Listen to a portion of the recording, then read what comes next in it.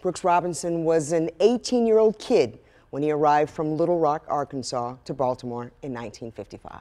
I want to thank you for getting us through the news, getting me through the news, because this has been a very hard day. You know, since then, back in 1955, one story after another about how great a ball player, but even how great a man he was. Our hero, who wore gold gloves and a crooked smile and a Crown Gas billboard, has died. The man who leaped into Dave McNally's arms in '66 and was clutched by Cuellar in 1970.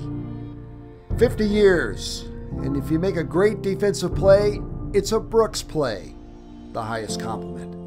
He was called the human vacuum cleaner, and every time we went to Memorial Stadium, he always came through. 3-2 pitch. The pitch is hit high and deep to left field. The game is over. Brooks Robinson with a 3-run homer. Off the field, into the hall, into the broadcast booth. He would work alongside a Charlie and Scotty, as he called them. He never turned down a kid wanting a signature or a picture. Well, those kids now have grandkids, and they have Brooks baseballs on the shelf. So take your picture, your baseballs, your bats, and your memories.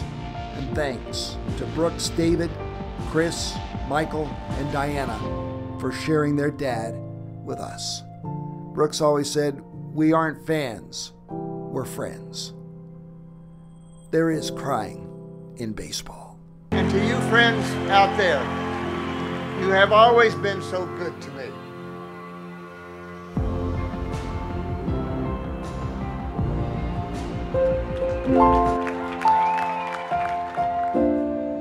Thank you from the bottom of my heart. Thank you.